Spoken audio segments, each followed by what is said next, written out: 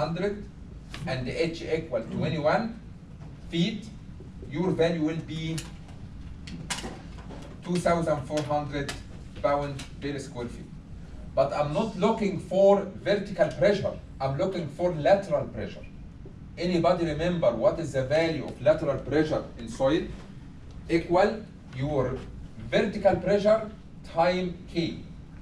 Vertical pressure time K. You are talking about this side. Do you think this side is active or passive? It's active. So K active, K active. So your K active equal 1 minus sine 30 divided by 1 plus sine 30. I think 0.33. Yep. K passive 1 plus sine 30, 1 minus sine 30 equal 3. So your value here equal 300 times 0.33, you have 100. Your value here 2400 times 0.33, 800. 800. So your value here is 800 pound per square feet for every unit width, and your value here is 100 pound per square feet for every unit width. Here is your distribution.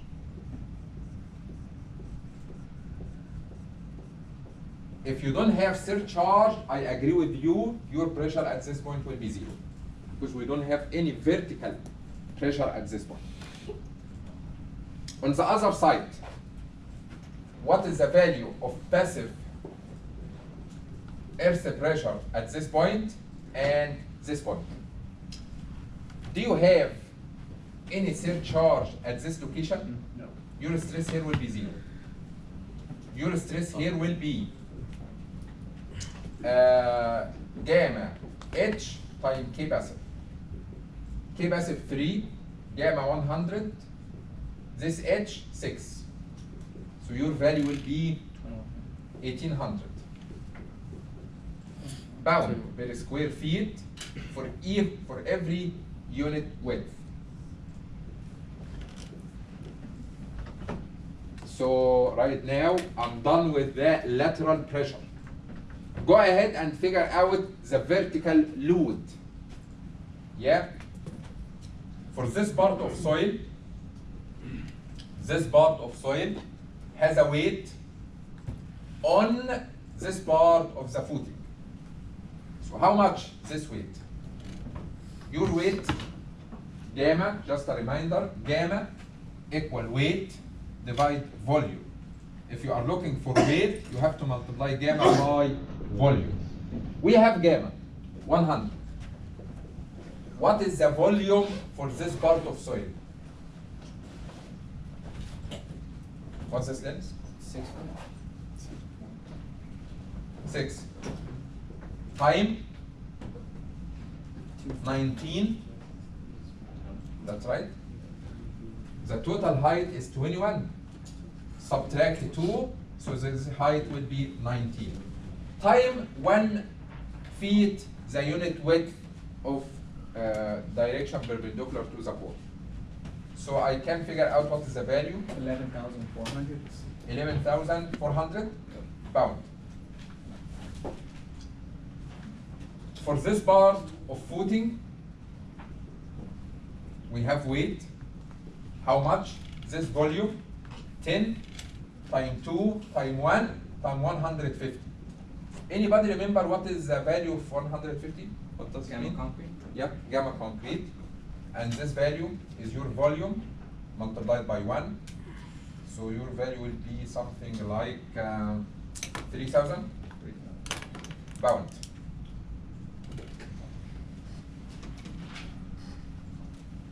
This part of soil has a weight equal gamma soil 100 times this volume 2 times 4 times 1, something around 800 pound. we still have one part. Which part? Middle. This one. What do you think about this part? Break it up. Hmm? I have issue with this part. This part, something looks like this. 1 feet, 2 feet. What's the problem? The problem is your weight equal gamma time volume. What is the value of gamma? 150, it's concrete. What is the value of volume? Volume equal this area time 1 meter, the unit width. That's right? Perfect. Your area will be 2 plus 1 divided 2 times this height is 19, so I can get my W. What's the problem? Anybody know where is this weight? Centroid. No? Yeah, at the centroid. Where is the centroid? You have the It's a trapezoid. composite. So I cannot figure out where is the centroid of the trapezoidal. If it's rectangle, I can say my weight at the middle. If it's triangle, I can say at distance 1/3 of the base. That's right? But it's trapezoidal. I cannot figure out where is the centroid. So the best scenario for this part to divide it to 2 parts. This part, which is rectangle, I can figure out what is the weight of this part. 1 times 19 times 150. Add the middle. And we have another triangle with weight. This weight will be 1/2 times this distance 1 meter times this distance 19 times 150. So we have W1, we have W2, 2 parts. Why? Because I'm looking for where is the centroid of these parts, so I can figure out the centroid. If you don't have time, go ahead and calculate it as one weight at the middle. That's all. It will not make big difference. I have a question. Yeah. When you calculate the weight of the soil, what is it right there? 100 times 2 times 4 times what? 1. All the time, your weight must equal gamma times volume. Volume, I cannot say this area is a volume. 2 times 4. 2 times 4 is not a volume. 2 times 4 is area. But this soil extended on the other direction for long distance, but I don't know what is the distance is. So I will assume I have unit width equal 1 feet. So if you multiply 2 times 4 times 1, you are talking about volume. This volume multiplied by gamma.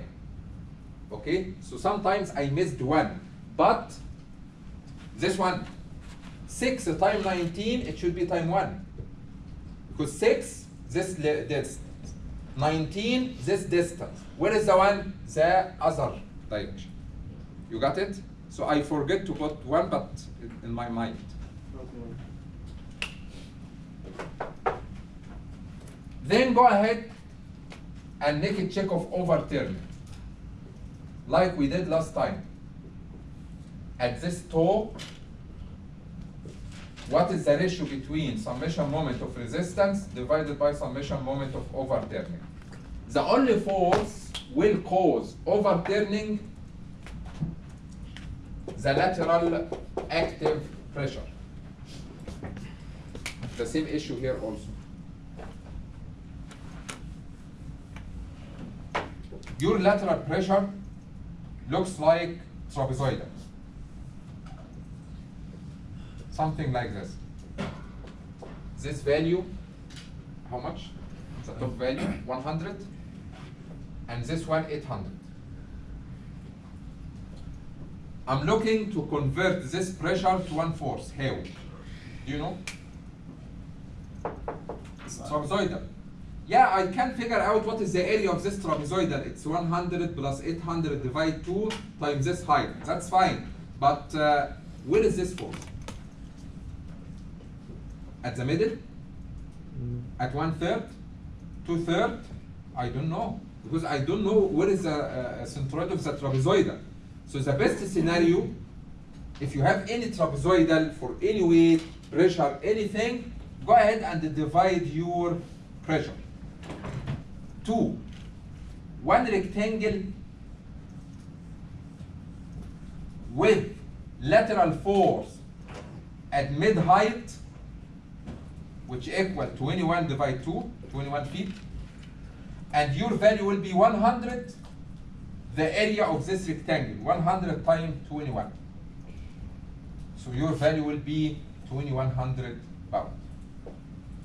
The second part, this little triangle. Your force for this little triangle will be here. Where?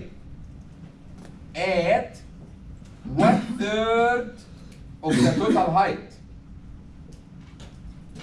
How much is this force? Area of this little triangle. 1/2 times this height, which is 700, times the total height, 21. But this one is important. This one is important. One more time. One more time. Your pressure looks like trapezoidal. Last time, if you remember, our problem was the lateral pressure was triangle. So, in one step, in one calculation, I can say, hey, this lateral or this active pressure, I can convert it to F, one force, equal this area at this distance, which is 1/3 of this height. But for this shape, I can say, hey, this shape can be converted to a force. How much? This area. But where? I don't know. I don't know where is the centroid of the trapezoid. So, go ahead and divide this trapezoidal to 2 parts. For one reason, I cannot figure out where is the force. So, if you divide it to rectangle, I can see my force at mid height, 1/2 h. And triangle, your force will be at 1/3 of h. And your value of force is the area of the shape. Okay? Any other force will be resisting moment. Force times distance, force times distance, force times distance. I can make a check, and I hope your factor of safety will be greater than 1 and something in between 1.5 and 2. Second check, against the sliding.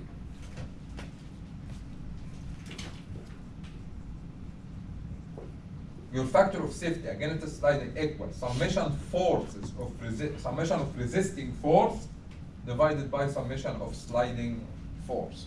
The only force will make sliding this one and this one, which are the forces due to this pressure. The resisting force will be this passive force and this friction force. Anybody know what is the value of this friction? Mu should be given something like 0.2 or 0.4. Mu times n. Anybody know what is the value of n? What is the value of n? All the normal. Yeah. Can you count them? This force? Yes. Plus this force? Yes. Plus this force? Yes. Plus this force? Yes. Anything else? No, we have. I forget. This surcharge, we have equivalent force as a vertical force for 300 times this distance. You have to figure it out.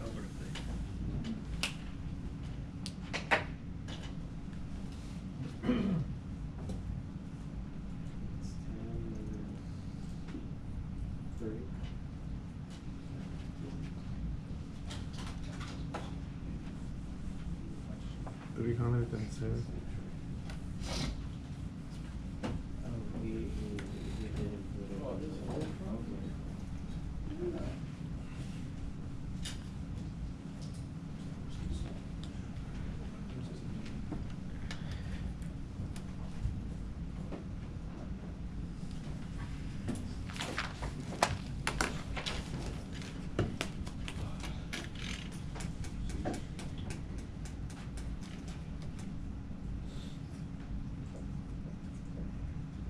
Friday exam only 2 problems.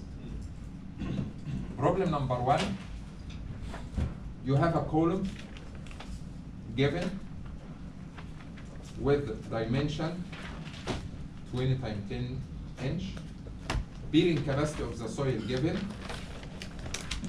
and go ahead and design isolated footing.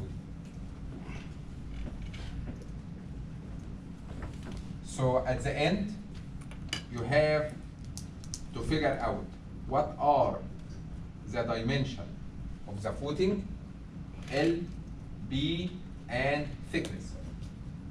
How much steel reinforcement in both direction, or at least one direction, and then go ahead and make check. We have 2 types of check. One-way shear, 2-way shear. So 3 parts you have to do in your design. It's complete design for isolated footing. Second problem, retaining wall. Dimensions may be given, or dimension you need to figure it out based on our assumption. Then go ahead and make your stability check. That's it. Stability check. Stability against sliding and stability against overturn.